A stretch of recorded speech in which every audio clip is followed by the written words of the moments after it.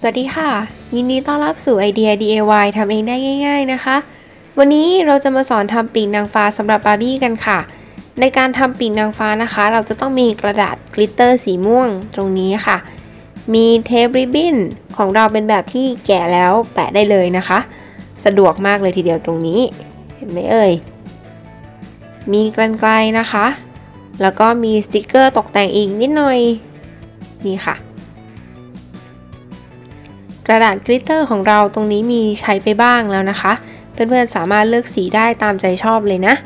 ขั้นแรกเราจะพับกระดาษครึ่งหนึ่งก่อนแล้วเราก็จะเริ่มวาดปีกลงไปตรงนี้ค่ะโดยจะวาดแค่ครึ่งเดียวนะอันนี้เราจะใช้มาร์กเกอร์เลยนะคะถ้าเพื่อนๆที่ไม่ชัวร์จะใช้ดินสอวาดก่อนก็ได้ค่ะ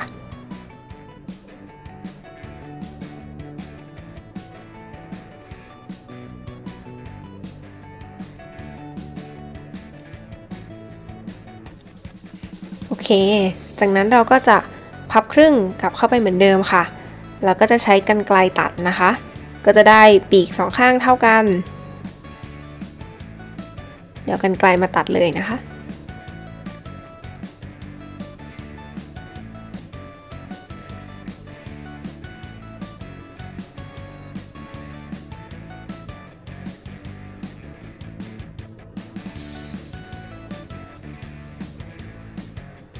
พอเสร็จแล้วกางออกก็จะได้แล้วค่ะปีกนางฟ้าของเราเดี๋ยวต่อไปเราจะเอาบาร์บี้มาวางลงบนปีกนะคะสวยงามมากเลยทีเดียวขั้นตอนต่อไปเราจะใช้เทปริบบิ้นติดลงไปบนปีกนะคะตรงจุดนี้เดี๋ยวขอดูซิว่าเทปริบบิ้นจะเอาอันไหนดีเพื่อนๆว่าอันไหนดีคะเอาอันไหนดี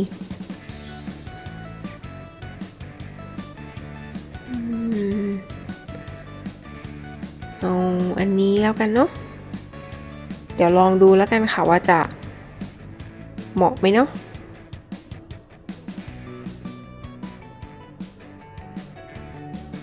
เราจะติดลงไปที่ด้านหลังนะคะของปีกตรงนี้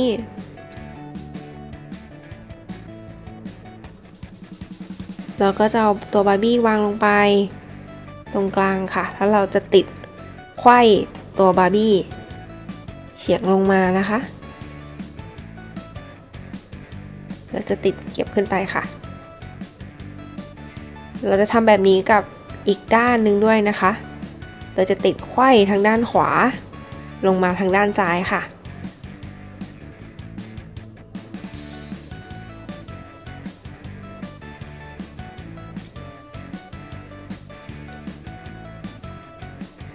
นี่นะคะปีกบาร์บี้ของเราดูจากด้านหน้าแล้วสวยงามมากเลยแต่ด้านหลังอาจจะดูจืดไปหน่อยค่ะแล้วก็เห็นรอยที่เราวาดเมื่อกี้ด้วยเห็นไหมคะดังนั้นสิ่งที่เราจะทำต่อไปก็คือจะตกแต่งปีกด้านหลังเพิ่มเติมค่ะเราจะใช้สติกเกอร์ติดแล้วก็อาจจะใช้กระดาษกลิตเตอร์สีม่วงเมื่อกี้ติดเพิ่มลงไปด้วยก็ได้นะคะเหลืออยู่แล้วเนาะเดี๋ยวขอเวลาตกแต่งแป๊บนึงนะคะตกแต่งเสร็จแล้วค่ะตรงนี้เราติดสติกเกอร์สีแดงลงบนปีกด้วยเห็นไหมเอ่ยเล็กๆแล้วก็จะติดตรงสายไขว้นะคะอีกนิดหน่อย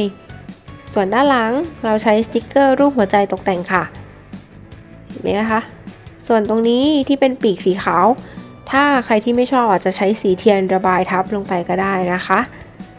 ส่วนด้านล่างตรงนี้เราใช้กระดาษกลิตเตอร์ที่เหลือมาตกแต่งค่ะสวยงาม ไอเดียวันนี้เพื่อนๆสามารถลองตัดเป็นปีกผีเสื้อดูก็ได้นะคะวิธีทำก็ทำเหมือนเดิมเลยก็คือจะติดเทปไขว้กับตัวบาร์บี้แบบนี้เปลี่ยนแค่รูปทรงของปีกเท่านั้นเองค่ะเรียบร้อยแล้วค่ะสำหรับไอเดีย DIY วันนี้เป็นยังไงบ้างคะชอบไอเดียวันนี้กันหรือเปล่าเอ่ยสามารถคอมเมนต์บอกกันได้ด้านล่างนะคะแล้วก็อย่าลืมกด Subscribe เพื่อติดตามคลิปวิดีโอต่อไปของเราด้วยนะอย่าลืมกดแชร์ให้กับเพื่อนๆคนอื่นๆด้วยค่ะสำหรับวันนี้ขอบคุณที่รับชมค่ะ